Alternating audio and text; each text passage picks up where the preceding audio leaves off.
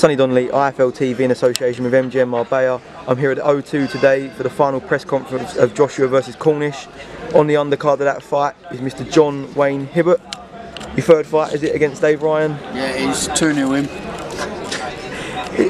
Hat-tricks, they're rare, so maybe you could get one this time. Listen, you know, obviously take nothing away from Dave Ryan. He's a good champion, or was a good champion. He done ever so well in the last fight, but I was boxing at 70%, you know, like I say, take nothing away from him, but it's going to be a different John Wayne Hibbert. They've asked for 100% John Wayne Hibbert, and that's what they're going to get. You know, I had him in all sorts of trouble last fight out at 70%, So last time I'd say that fight was fight of the night, easy, and now you're possibly fight of the year. It looks like you could be getting. Yes. What went wrong towards the end of that sort of fight? You know, like I say, I had a few not problems, but a few things went wrong in camp. You know, and I just blew out of steam in the last rounds, like round 9, and Dave Ryan capitalised on it, which he done very well, and it was a good win for him. So what are you doing different this time coming round? Well, you know, we've been training. We've had some superb sparring with the likes of Bradley Skeet and Johnny Garton, you know, 2 big welterweight boys. I don't think I could possibly got better sparring. Bradley Skeet's got, you know, arguably one of the best jabs in the business, you know, and so that was one of the things we changed, the sparring, which is brilliant. My nutrition, my diet, I had to do a slight change to that, and I'm 110% now, man, firing on all cylinders. There was a few belts flying about of the last fight. I got a bit confused over what everyone was fighting for, but this time around, will you get that WBC ranking if you win this fight? Do you know what?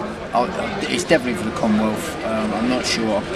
I should imagine that the WBC international is on the line, but like I say, I'm not 100% certain. So, if you win this fight, where's next for you? You know, I'm just solely looking ahead at this fight. I'm 100% focused on this fight. Whatever comes afterwards, you know, after I win, will be all well and good. You know, British title, whatever. I'm looking for bigger and better things now. So go and beat Dave Ryan again. Obviously, you was in the ring with him not so long ago. So what did you do in training to sort of like learn more about him? Obviously, I'm not going to go into tactics and all that, you know, it's only a couple of days away from the fight, but, you know, we've just been in the gym, we've been working on different things, and like I said, training's gone absolutely superb, and I'm ready to rock and roll.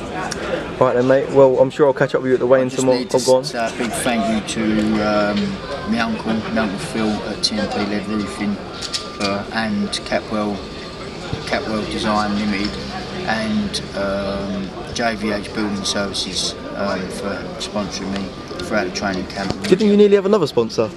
Sorry? Didn't you nearly have another sponsor? Who's that? Mr. Danny Chamberlain. You. I'm not even gonna listen. I'll tell you what, he had no pants. Right, he did. Well and truly on that. But listen, if it was a pound note, mate, you know what I mean? And he got you good. You know what? Even my pal Lee Eaton was involved in that. So you know, I've got to get him back somewhere along the line. But fair play to him. You got me there, Dan. I'll give you that one, mate. All right. Speaking of man, Lee Eaton, yeah. Loved it. Promoter.